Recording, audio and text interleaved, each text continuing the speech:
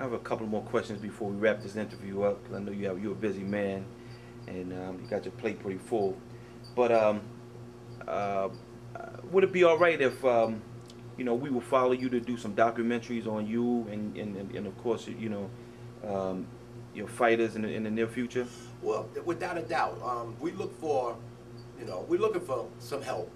We all do, If it's with the newspapers, if it's with the camera, everybody shines when it's time to shine and when the camera's on them.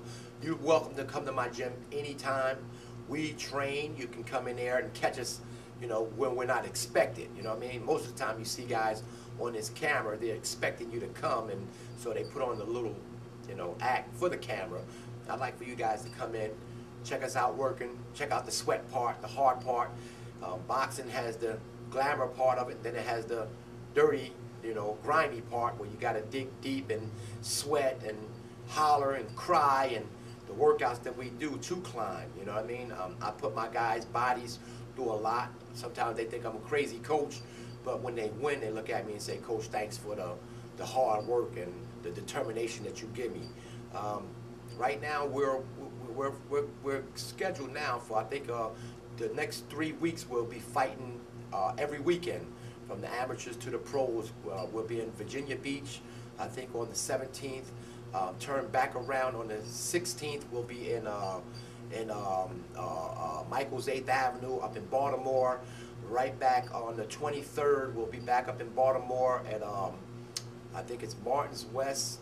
We'll be up there, and then we turn back and be up in Virginia Beach at an amateur show. So we're doing a lot of traveling. We're moving my guys along. You can believe any guy that stays with Down Under Boxing Club for a period of 5 years is going to be a world champion one day. That was going to be my next question. You being a boxing coach, in your opinion, what do you think it takes to be a world champion? With luck, you could be a world champion being a one-dimensional fighter. Mike Tyson was probably a one or two-dimensional fighter. Roy Jones Jr., maybe a 1 to 2-dimensional fighter. Phillips Trinidad, 2-dimensional fighter. Most of the time, you could be a champion with a little bit of luck, you know what I mean, and the competition that's out there at the time that you're out there doing your thing.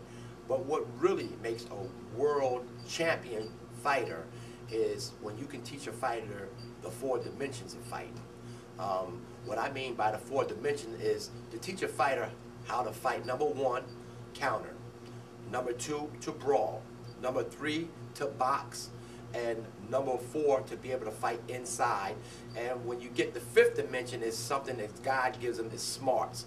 When you can put all 4 of those dimensions together and that 5th, you got a world champion. And when you see guys that, like Bernard Hopkins, who held his championship for 4 years, he's a 4-dimensional fighter. A 4-dimensional fighter means that he can get inside that ring and he can sense. If you put a tall guy in there, he'll adjust to him. If you put a strong, short, stocky guy in, he'll adjust to him. If you put a fast guy in, he'll adjust to him. If you put a counter puncher in there, he'll adjust to him, because he's seen everything that needs to be saw in a fighter, and he's already done everything that there needs to be done, and he's already been taught all the 4 dimensions of fighting. And that's how you become a champion, not for one day, but for 5 years. Not for one championship and win the belt, and then the next time you fight, someone takes it. A 4-dimensional fighter is going to hold his belt for years and years and years, until another 4-dimensional fighter that might be a little younger, a little faster, and might take that away from him. But that's what I believe in as a world champion needs to know, how to fight all 4 dimensions of fighting. And of course, boxing is probably 10% skill, 90% preparation. Come in the ring in shape, and then got all the tools